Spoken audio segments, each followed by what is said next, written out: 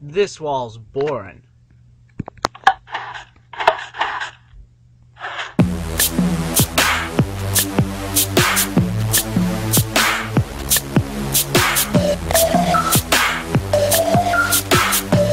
Hello everybody, and this is the contraption we're going to be looking at today.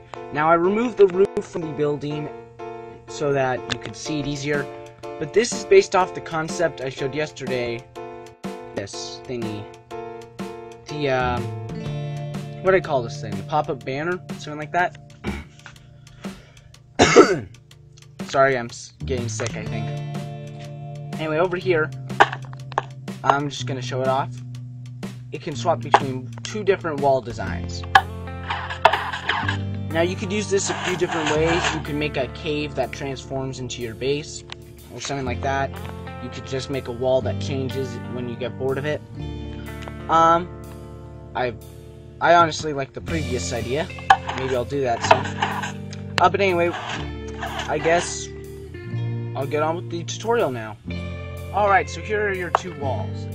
You're going to want to build up the rest of the wall. Unfortunately, you can't really swap out those walls.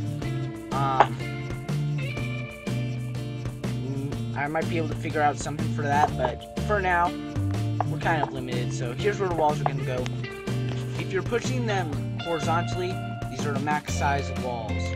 Of course, you can go higher, but if you decide to do vertically, which if you guys want, that can be tomorrow's video, then you can make these really wide. You just have to worry about height. So, next, out the back here, you're going to want, or on this side of these, you're going to want to put 3 pistons. And on this side, do the exact same thing. And we're going to push these ones into the correct position, because we don't know where they're supposed to be really right now. You can probably guess, but I don't want to go for that work, so instead I'm just going to extend out this platform a little bit. I'm trying to get that one. Alright. And we're going to come out 3 blocks there, 3 blocks there, and 3 blocks there. Place a block higher there and there. Place 2 blocks there. 1 there and 1 there. Right, so redstone dust. A repeater on 1 tick. A repeater on 4. Another repeater on 4, and then these 2 repeaters on 4. Put redstone dust on these, and that should be all you need.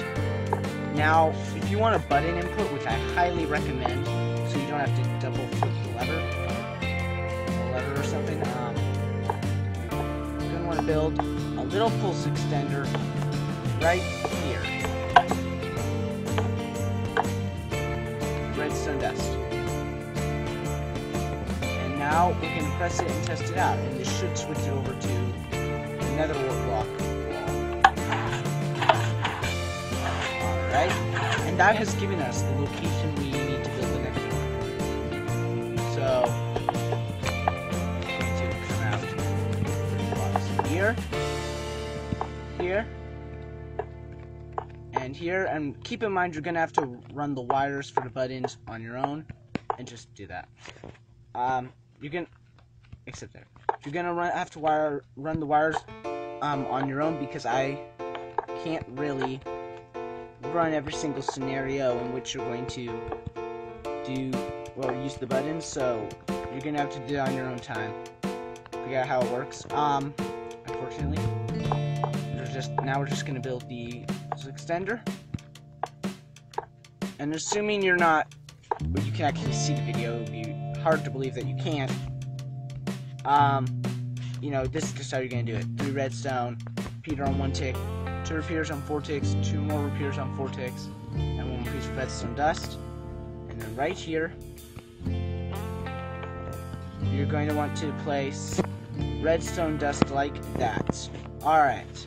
So now we're gonna run this, and does it work? Alright, it works. Well, that's gonna do it for today, guys. Hope you all enjoyed. Leave a comment. I'll see you all next time. Goodbye.